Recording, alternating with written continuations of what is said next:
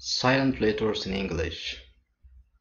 Hello kids, how are you? I'm Zainab Hailu, and today we are going to talk about silent letters in English. So in this lesson we are going to see the 12 important silent letters in the English language. In this lesson I'm going to cover the definition and the spelling rules as well as the pronunciation rules of these 12 silent letters in the English language. So kids are ready? Let's begin.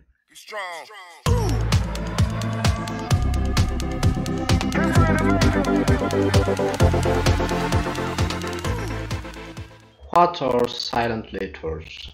Silent letters are letters that are spelled but are not pronounced. They are letters that you see in a written word but do not hear in a spoken word. For example, in the word knife, the letter K or K is silent when spoken. So first let's talk about how to spell silent letters. This would be the first section of this lesson. Kids, spelling words with silent letters can be quite difficult. There are no rules about silent letters. However, you just have to remember if it has a silent letter when spelling a word. But today, I'm going to give you the following 3 rules that will help you to easily recognize silent letters. And these are the position of silent letters in words, the family of these silent words, and the parts of the words. Let's see them one by one. First, position of silent letters. In the English language, these silent letters may come at the beginning, in the middle, or at the end of a word. I'm going to give you 3 examples here. In the word right, W is a silent letter that comes at the beginning of the word right. In the word relation, the letter T is a silent letter which comes in the middle of the word. And lastly, come. In the word come, B is a silent letter which comes at the end. So knowing these positions of silent letters will help you to easily spell out any words. Now let's come to word family. Sometimes words with silent letters are part of families of words. This means that silent letters aren't always silent. Rather they can be heard in similar words or word family. Let me share what I said with an example. Look, these 2 words, they are from the same family, death and debt. The B in the first word is silent, debt, but it's heard in the second one, debt. This means that debt and debt are from the same family, and this helps you to easily remember that there is a silent B in the word debt, whereas in the word debt there is a letter which is heard. Okay, let me give you some examples. In the word sign, the letter G is silent, but it's not in the word signal. I'm going to give you additional 3 examples. Try to hear the pronunciation of these 3 word families, and then the silent letters are in brackets. You can easily know them. Let me start. Crumb, crumble, column, columnist, resign, resignation. As you can see from these examples, we have silent letters, and again the same silent letters can be even heard in another words. Okay, let's continue. Word parts. Sometimes silent letters are part of compound words. For example, cupboard, cupboard. So knowing that cupboard is made up of cap and the board helps you to remember the silent P in the word cupboard. Great kids, now let us start the second section of the main section of this lesson. So here we are going to see 12 useful silent letters, and let us practice these silent letters using example words. We are going to show you the pronunciation and the spelling patterns of each silent letter. So let's start with the first silent letter B. Rule number 1: B is not pronounced after M at the end of a word.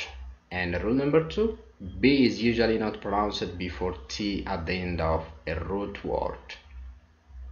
Let me give you an example. First, silent B after the letter M. Come,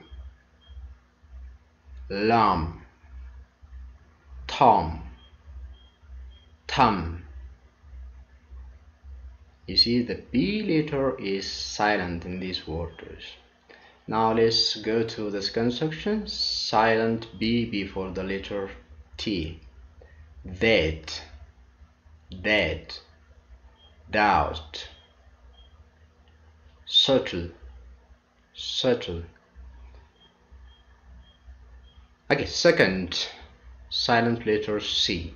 Rule number 1: C is not pronounced in the combination S and C. Rule number 2: C is usually redundant before the letter K and Q, and therefore is not pronounced in such words. Let's have an example. First, silent C after the letter S.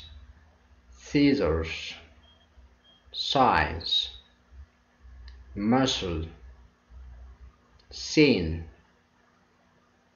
Now let's see C before the letters K and Q. First, Q. Acquire, quick,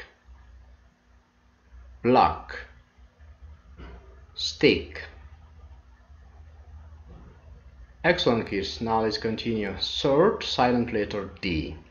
Rule number 1: D is not pronounced when it comes after or sometimes before the letter N. And rule number 2: D is also not pronounced when it comes before letter G. Let us have an example. First, silent D before and after N. Wednesday, sandwich, handsome, handkerchief. Okay, let's continue with D before the letter G. Pledge, hedge, bridge, badge. Silent letter G. Rule number 1: G is often not pronounced when it comes before the letter N. And rule number 2: G is not pronounced if it comes after a vowel and before an H letter. Let's see the first rule. Rule number 1: silent G before the letter N. Foreign, design, align, sign. Now let's see the second rule. Silent G before the letter H. Sight, light, night, fight. You are doing good, kids. Let's go to 5, silent letter H. Rule number 1: H is not pronounced when it comes after W. And rule number 2: H is not pronounced at the beginning of many words such as hour.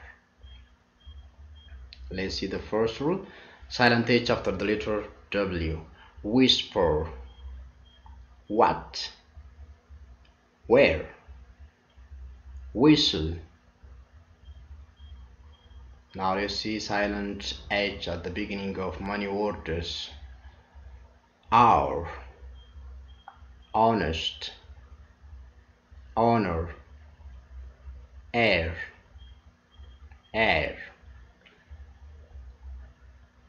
Now we come to the 6th silent letter K. It gets only one rule. K is not pronounced when it comes before an N letter at the beginning of a word. Let's have an example, kids. Knee, no, knock, knife, night, neat. This is especially challenging to many non-native language learners, so you will know most of them. Let me continue. 7. Silent letter L. L is not pronounced after the vowels A, O, and U. The examples: calf, half, fox, yuck, shoot, wood. Number 8. Silent letter N. N is not pronounced when it comes after M at the end of a word. Examples: autumn, column, dam, condemn. Now silent letter P. P is not pronounced at the beginning of many words using the combination PS, PT, and PN. Let's see them one by one. The first rule: silent P at the beginning of PS and the PT. Psychology, psychic, ptarmigan, ptarmigan, tridology, pteridology. Now letter C, P silent at the beginning of PN. Pneumonia, pneumonia, pneumatic, pneumatic.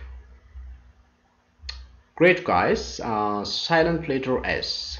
The rule: S is not pronounced before L in the following words, and these are island. Many students do not know how they can pronounce. If you say Iceland, there is a country called Iceland in Europe. You are referring to that country, so don't forget to learn S is silent in such words. Island, not Iceland. Other words: isle, islet,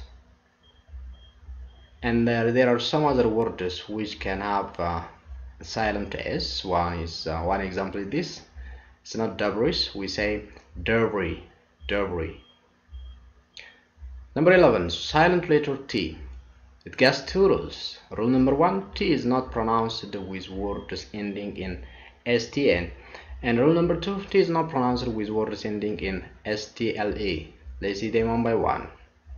First, silent T with words STN. Listen.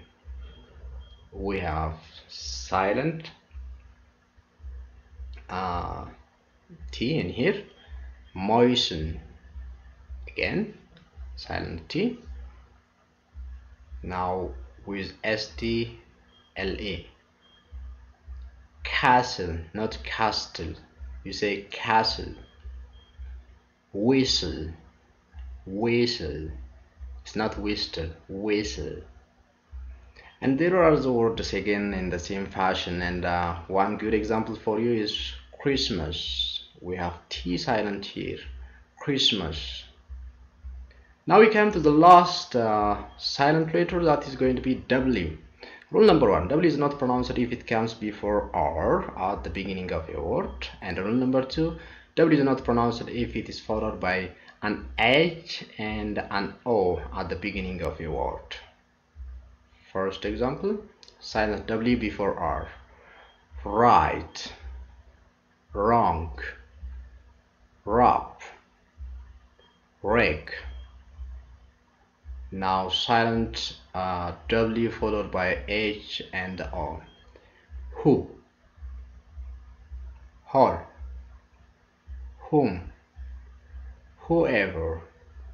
So as you can see, we have covered the 12 most important silent letters in the English language, and I'm going to give you a homework. You need to practice what you have learned today.